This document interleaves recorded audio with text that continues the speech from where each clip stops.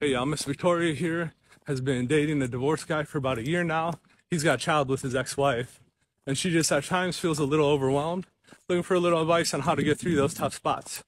Ladies, I'm sure a lot of you guys may have been or are in this situation where your man has a previous marriage, a previous life built up with somebody, and now you're kind of coming in maybe feeling like the odd person out, maybe feeling like a little bit of an outsider still, even if you've been with him for a while, or maybe just being overwhelmed by different stresses that keep hitting you from this other relationship he had and the things that are still tied to it in between him and her. So how do we get through it? Well, first I want to talk about two different situations. One situation that he is hopefully going through right now. Then I want to talk about a situation for you that you hopefully can avoid. And then after that, I'm going to talk about a couple different things you two can do as a couple to hopefully jive those two situations into a single, cohesive, happy, and healthy relationship. So, number one, for him, the situation he finds himself in. There's a phenomenon that men go through, that we see men oftentimes go through anyways, after they've been divorced and once they found a woman that they truly want to be with. He's past the fling stage, he's past having fun, he's found a woman he's falling for, and wants to build something permanent, or even he's already gotten married to the second woman. That's called the second wife phenomenon. What it usually stems from is the fact that these second marriages seem to be much, much better, much more open, much more loving than the first ones did, not have a lot of the issues that the first ones did. They seem to be almost too good. Why is that? Well, a lot of it stems from the fact that he has gone through a first marriage. He fell for somebody, and he went through all the good and the bad with that, which means he saw all the red flags that he missed the first time around.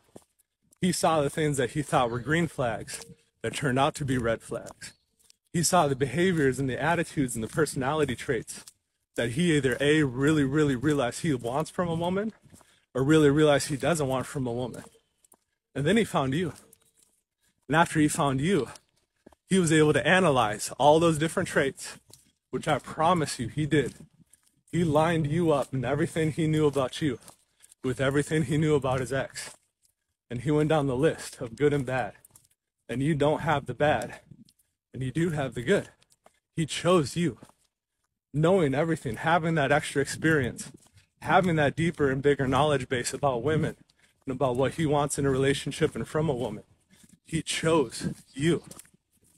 And that's an incredibly powerful thing. You're not his second choice. You're not a second option. You are his choice. You're the choice he made after he learned what he truly wants. You are what he truly wants. That's important to remember, especially if you're starting to feel overwhelmed or have these negative thoughts come into your life. Because what that is a situation that's called second wife syndrome. Second wife phenomenon, good. Second wife syndrome, not so good. These are the feelings of inadequacy. These are the feelings of being overwhelmed, of being stressed out from the relationship, from his prior relationships, and the ones that he still has and is forced to be tied into with her. And they can affect you. They should affect you.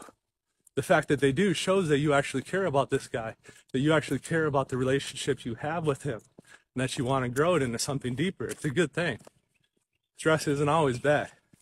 Sometimes it lets you know you're on the right path. So, second wife syndrome. It often comes, you're in his family, you're just the second woman. You're doing something with him, you know he's done it 500 times with his ex. It's just you along for the ride. It's his experience, his life, you're just now a part of it. But where that stems from is simply a lack of self-confidence and self-worth. You need to go back to that first second wife phenomenon to realize you're his choice. You're the real choice he made when he knew better. You're the one he truly wants. Let that sink into you and let that be what builds up your confidence in your relationship. Knowing that you're the choice he made when he had all the info of what he truly wants in life. And the second thing you can do to build it up is create new first time experiences. You're with him. I'm sure most of the places you go, most of the things you do are things he's done dozens and dozens of times with his ex. They're not new experiences, and you know that.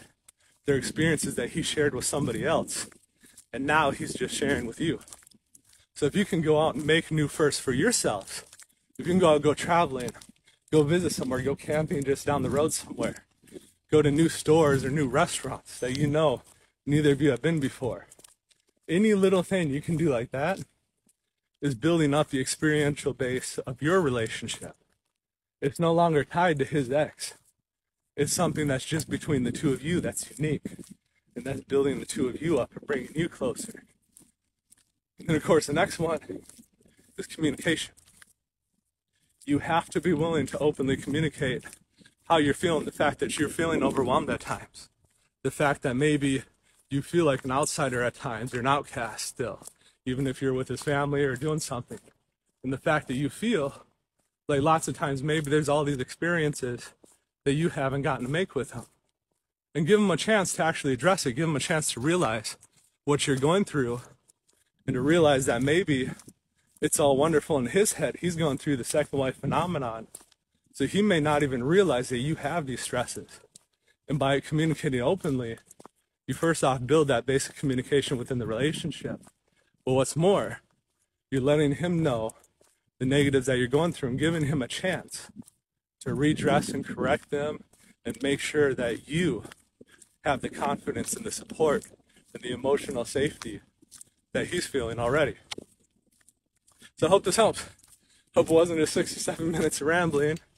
And I wish you guys all the best.